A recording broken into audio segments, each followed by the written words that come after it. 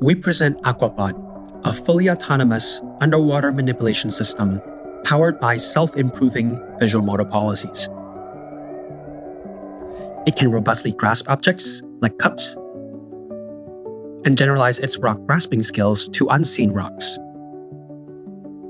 AquaBot can also chain together skills to perform long horizon tasks like garbage sorting and manipulate objects with complex dynamics more than twice its weight, like rescue retrieval. To achieve all this, AquaBot has two stages. In the first stage, we initialize the policy with behavior cloning. Using teleoperation, we collect robot demonstrations for each task.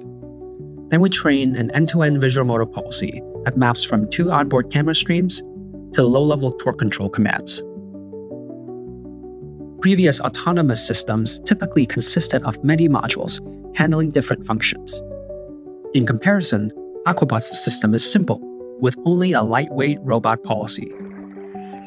Another benefit of being lightweight is that the policy runs fast, enabling closed-loop control for robust manipulation.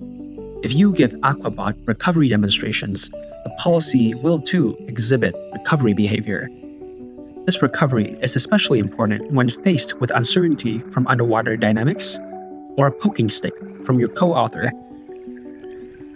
In the second part, AquaBot self-improves through trial and error experiences.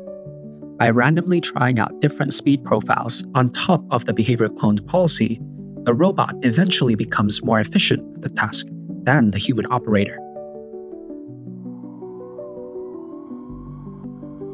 To dive deeper, please check out our website and paper. Thanks.